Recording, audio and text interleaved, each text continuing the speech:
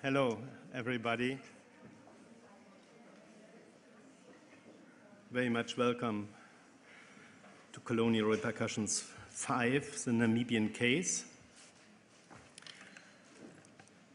I just want to say that we are very proud of having a cultural institution in the center of Berlin at Pariser Platz, but what we call in German Kollateralschaden is if there is a political demonstration, Fridays for Future, for example, we have a different kind of problems, but I think it's important to keep this place with the culture in the center of our country.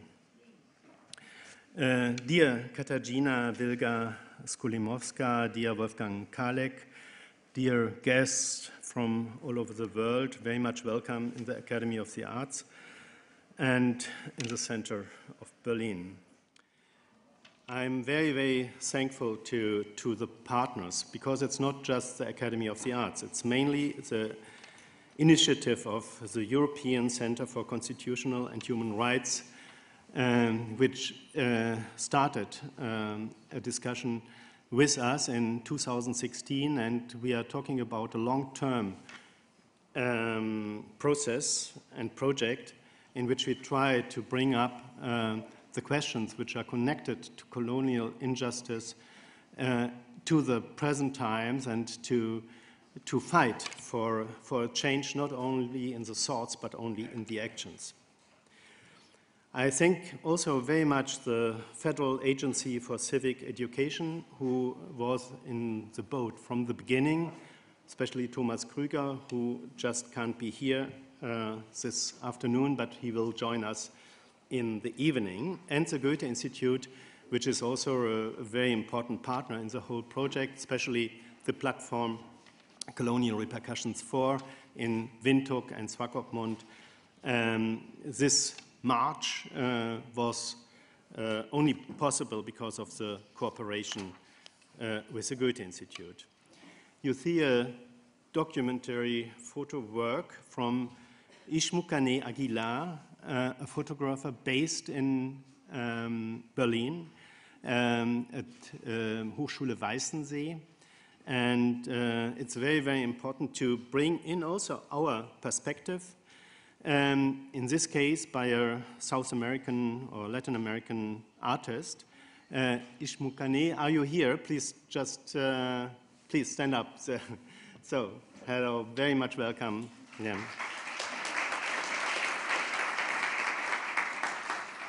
Currently, she is working on a photo documentary regarding German colonialism and the genocide against the Nama and Herero.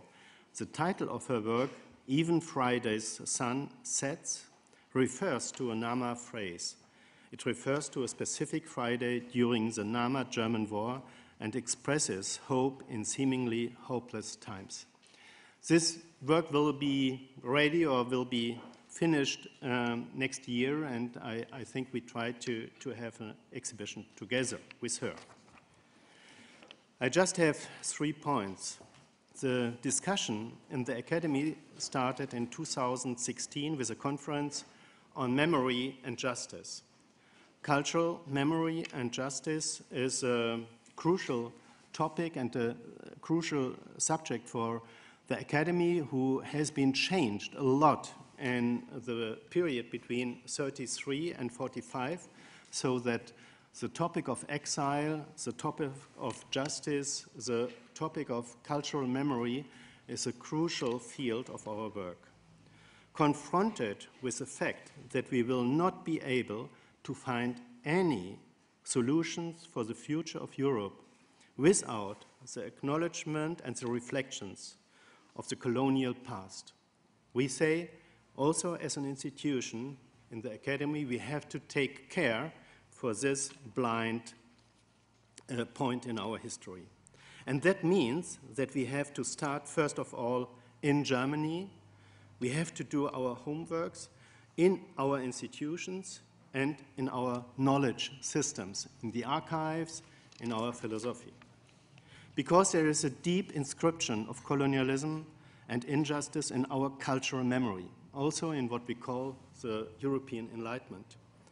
in our civilization, in our philosophy, which is not present in our conscious today. And if I say our conscious, I speak about politics, social science, law, and education. Secondly, I think we have to take care for our responsibilities in the country which has been confronted by German colonial power. I'm talking about exploitation, occupation, dehumanization, genocide, about the destruction of a cultural memory of the people. This ruptures means a collective trauma which is always present in our present times, in the bodies, in the families, in the actual history. And I'm not talking about the history of the others. I'm talking, and this is very crucial for me, about a common narrative for the future. In this case, a common narrative which joins Namibian people and German people in a very deep sense. I'm talking about our common cultural memory. Our working method, and this is the third point, is an unusual parallelism of questions which are coming from the law side and questions which are coming out from human science and the arts. And this dialogue was able because we are working together with the European Center for Constitutional and Human Rights. And we bring in, with our archives, with our members, with our institution, the side of the arts, which is, they are dealing with the same problems, but in a quite different way. I would say in a soft area, in an area which a lot of narratives are coming out, which are dealing with the injustice and with the traumatization, and on the other hand, you have a very powerful instrument of change in political and in cultural political ways. Of course, politicians are very afraid of these debates because it's not clear what does it mean for the future. But I think, and we have to fight for that, and we want to change that, that we have to take the responsibility and the power of our collaboration for the future. German history, of course, can't be thought without the Shoah, without the Holocaust. And the Academy in between, Pariser Platz, a center of liberation, a center of freedom, and the monument of the Holocaust on the other side, on the back side, is crucially connected to this history. Also, I'm talking about a criticism of the arts themselves, because on the front of our house, you have the inscription of the names of artists who has been thrown out of the academy in the beginning of the 30s because of Jewish descendants, because of communist positions. Very famous people like Heinrich Mann, Käthe Kollwitz, and a lot of other very, very important artists who are very fundamentally part of our culture, of our common cultural memory. But the other thing is that this perspective on our history does only make sense if we open it to the colonial question. And this is not, many Germans say, okay, it's another heavy thing we have to care for. No, it's about the future. It's about a Europe which is open to the history and finds a way of developing a common history for the future. So these are my short statements. Instead of, I'm speaking for our president, Janine Meerapfel, who couldn't be here also this morning or this afternoon. She will come later. My name is Johannes Odenthal, and I want to give the word to Katarzyna, who is talking for the Goethe-Institut. Thank you very much for being here.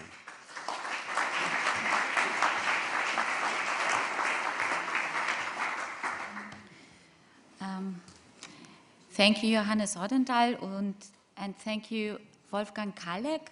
But most of all, thank you, all of the artists and activists coming from Namibia that are here today, and all the artists and activists from all over the world, and the public that managed to get to the Academy of Arts. I'm really honored to be here and speak in the name of two people, actually, Wolf Ihrer, the head of the culture department in Munich at the Goethe-Institut, and Daniel Stuyvesant, the head of the Goethe-Institut in Windhoek, that were involved in the previous event that we hosted in Windhoek of the Colonial Repercussions.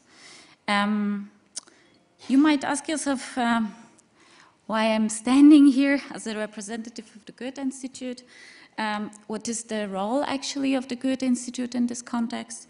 And we are, with our network of almost 160 institutes and in 100 countries, it's a wide network. It's deeply anchored in the local civic societies. And our network, we see our network as our privilege. And this privilege we need to question, and we need to use these resources that we have as a facilitator and enabler. And this self-reflection of the institution and how we see our role was developing through each and every event and exchange that we had with partners from the Global South, with our partners, our local partners, and it changed the way of working, that we are working.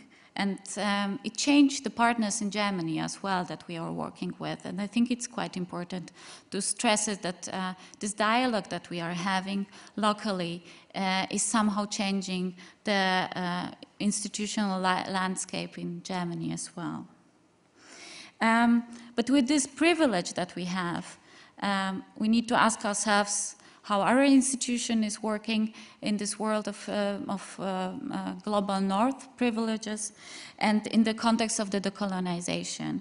And we see us, I mean, as an actor of the German foreign culture policy and educational policy and civil society as well.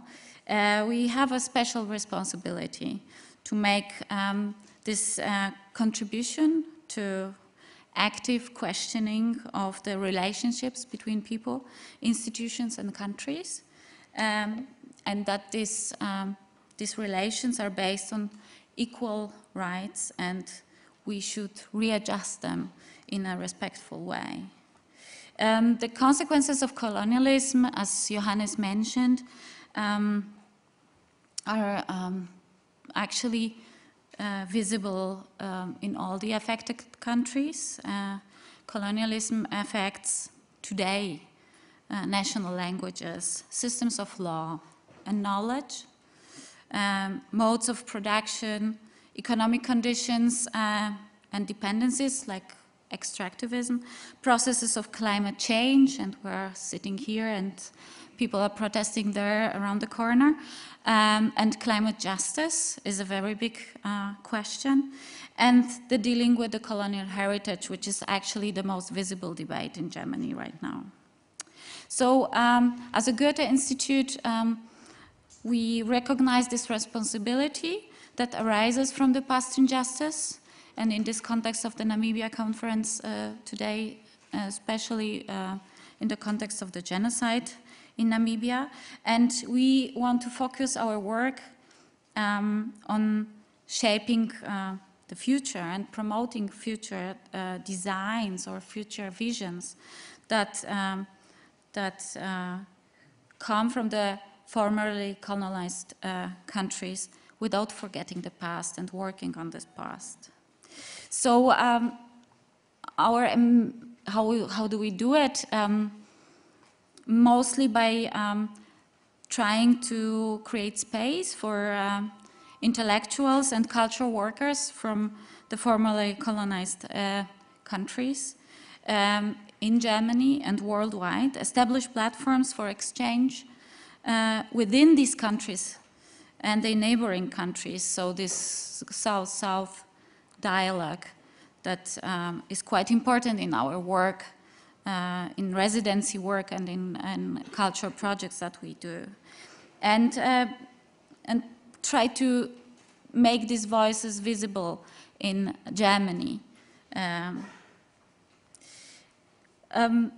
This is like the part that is quite important from our point of view, which is the field of cultural education in Germany, to bring this discussion that is being held abroad in the countries of origin, and make this discussion present in Germany as well. And the art has a special role here to play, and I would like to invite you to the exhibition that is in the downstairs on -3 level, and to have a look how art can actually influence our feelings and make some things maybe more visible than the talks themselves. So just going to the point, we see each other like we want to be the place that, to be the institution that joins the forces with the actors who make the lost culture knowledge visible, that produce the decolonized narrative, and the new dynamic into talking about art, talking about culture, talking about history, and talking about education as well, and the society, of course. So it's like a broad and long-term perspective. It's a lot of work. We are conscious that on this way we have to still have in the backs of our minds what our institution is, and self-reflect how we are working in this environment, in this worldwide environment, and this and how our privileged position is in the whole network that we are working with. And these questions we are going to address as well in an event that we are planning for June next year. And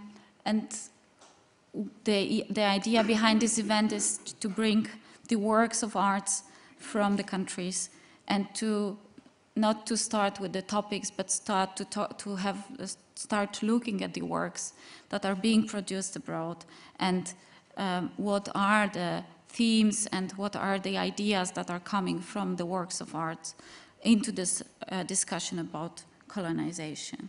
So I'm really honored to be here today and to be able to listen to you, because this is how we see our position in this debate, to listen and to note and to learn. Thank you very much.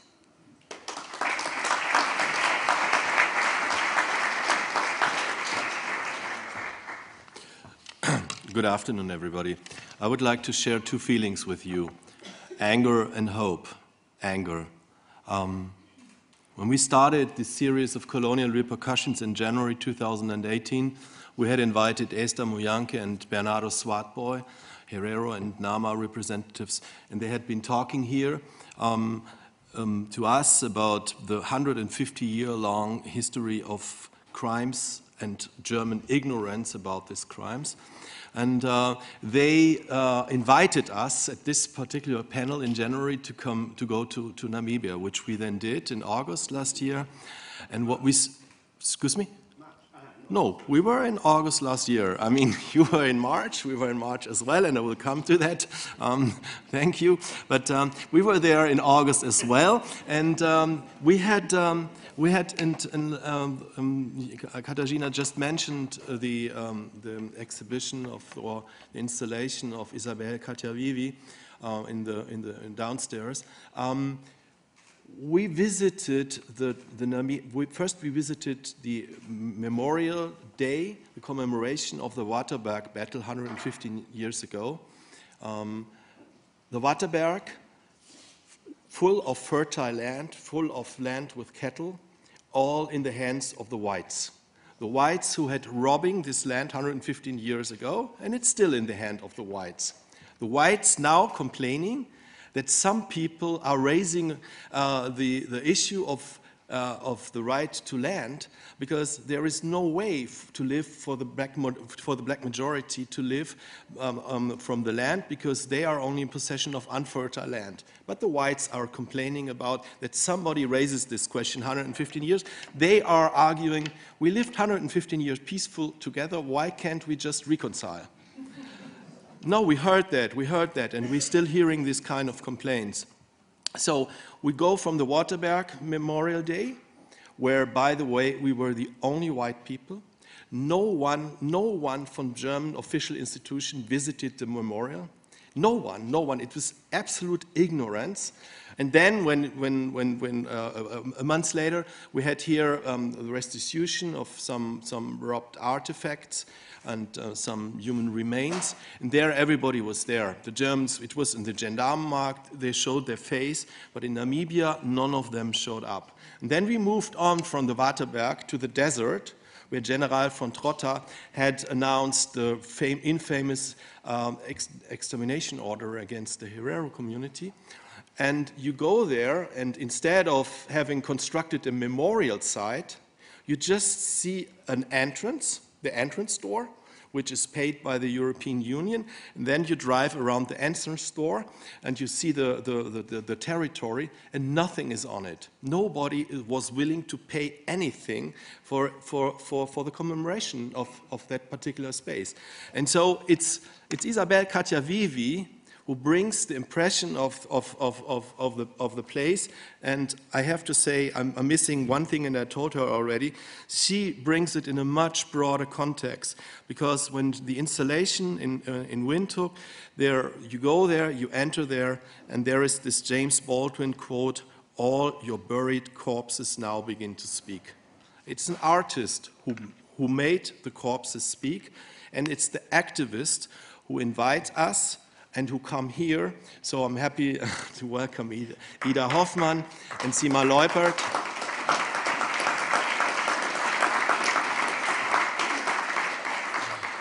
Who are now for decades long demanding, it's not so big that the Germans acknowledge the genocide. How can you not acknowledge that? That the Germans apologize for the genocide. How can you not apologize for that? And the Germans pay reparation. This is a difficult question for a number of reasons, because the genocide cannot be repaired. It's really difficult, but still they could start with something. They didn't start with anything.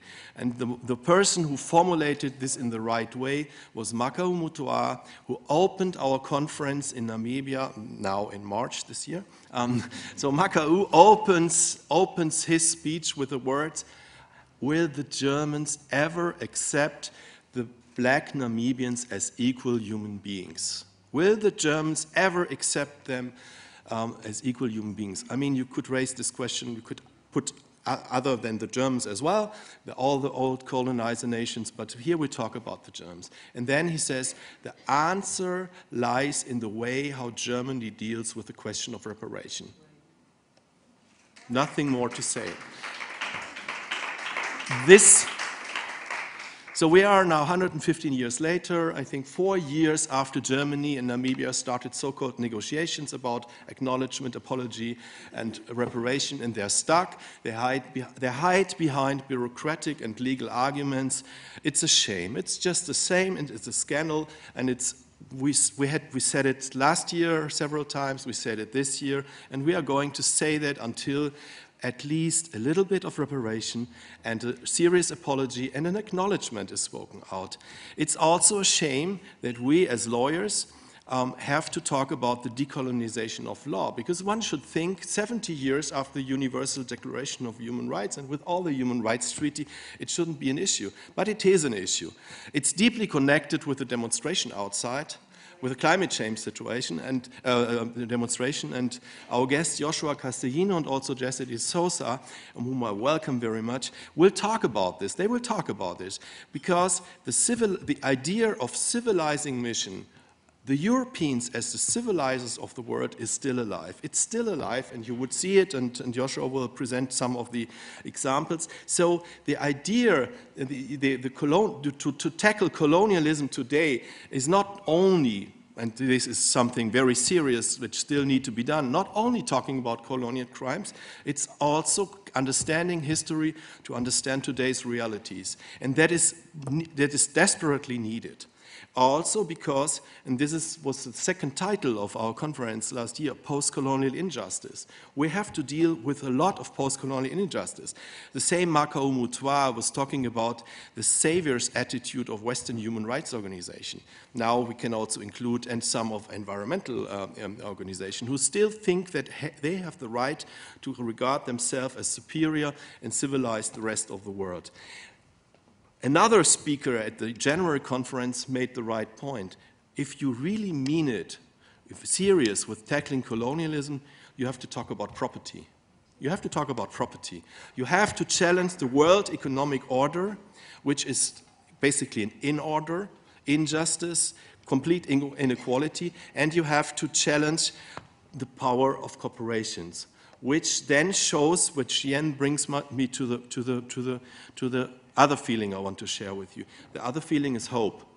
It's really hope, because one has to acknowledge that 20 years ago nobody spoke about the genocide in Namibia, and it was due to activists like Ida, like Sima, like Esther, but also our friends from post-colonial Christian and Israel, who brought this issue, and it was a hard struggle to convince people that this is still an issue, and they brought it on the agenda, and this is why we are sitting here. This is why we are sitting here, and this is for me, it's something which really gives me hope. It gives me hope that we have established a certain conversation between activists, artists, and lawyers, a necessary, overdue, much too late, but there is something going on. And it's going on despite of the ignorant attitude of both governments. And that is something we should also be a little bit proud of. And we have to acknowledge that we came forward some steps. Of course, we want more. We definitely want more. And this is what this conference is going to be about. Thank you very much. And now,